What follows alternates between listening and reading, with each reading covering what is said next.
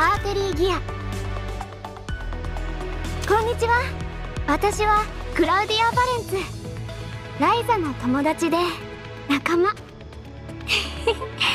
あなたに会えて嬉しい。一緒に冒険するの楽しみにしてるね。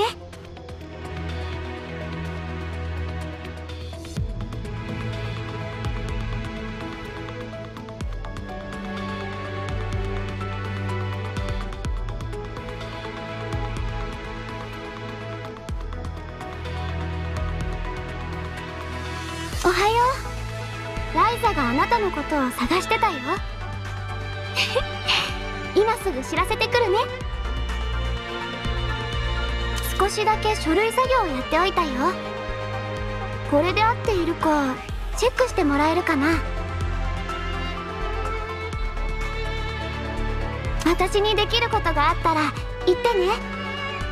自分にできることしたいと思うから。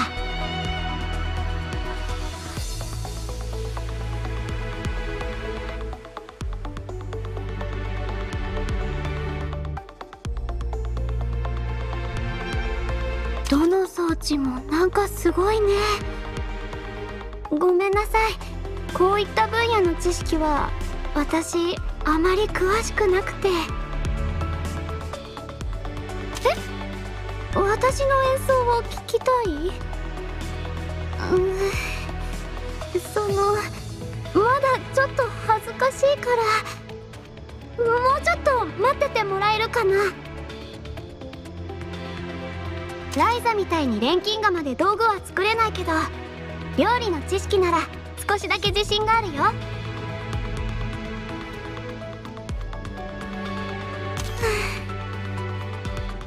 心の準備ができたよ。演奏の舞台はここにしようと思う。聞いてもらえるかな。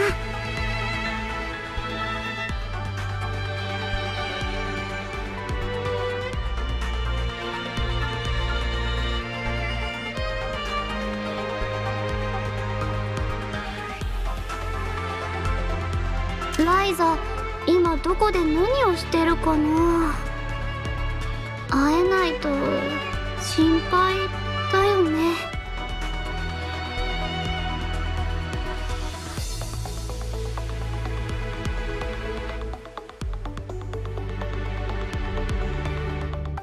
大将の娘だからって変に気を使わないで。私もライザやみんなと同じように接してほしいな。ライザは爆弾を調合するのが得意なの。冒険の時に障害物があったら爆弾で片付けちゃうんだよ。本当にすごいよね。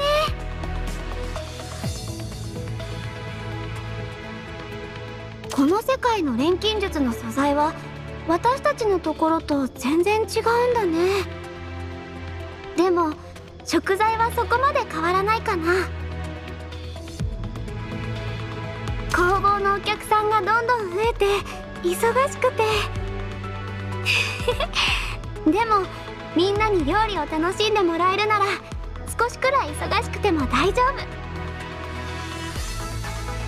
夫。お父さんはあんまり書類作業を任せてくれないの。私ももっとあなたのところで頑張らないと。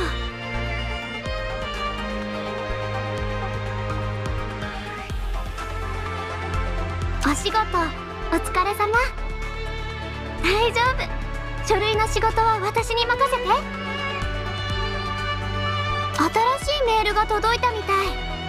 今すぐ取ってくるね。ライザ、準備できたよ。行こう。新年ならいろいろと準備をしないと。ライザはもう始めてるの？大丈夫かな。あなたもチョコレートが欲しいの？たくさん用意してるよ。今日はお互いにチョコレートを送り合う日だったよね。ライザの分も用意できたから後で送らなきゃ。クリスマスっておじいさんやトナカイの姿になる日なの？なんだか不思議な風習だね。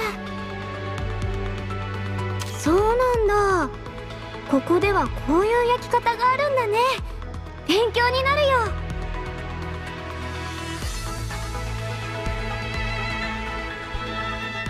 調理器具がいっぱいでワクワクするな。ライザがアトリエにいる時の気持ちがわかるかも。クラウディアの料理工房へようこそなんて。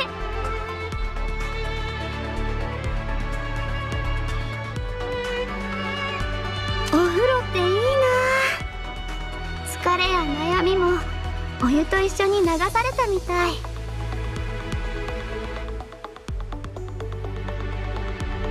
お湯が少し熱。大丈夫かな。温度が少し高い方が体にいいって聞いたことあるし。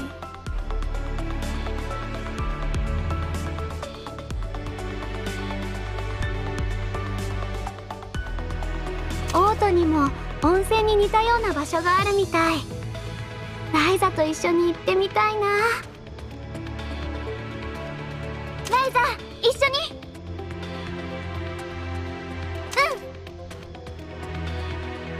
風よ、当たって。今がチャンス。みんなに力をお願い。私に力を。ここが私のステージ。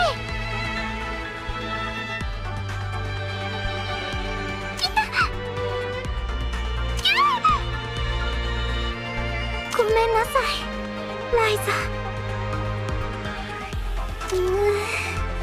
敵が強い。戦いに役立つ道具ライザに作ってもらうのはどうかな。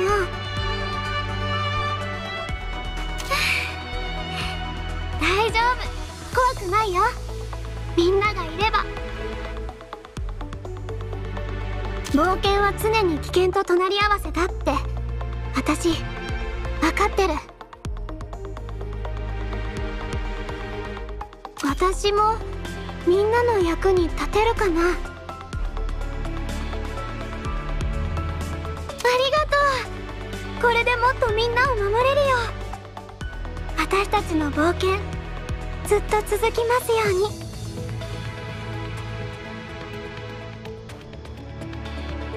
ライザと一緒に冒険をするには力が必要なの。今はまだライザみたいにはなれないけど、私だっていつか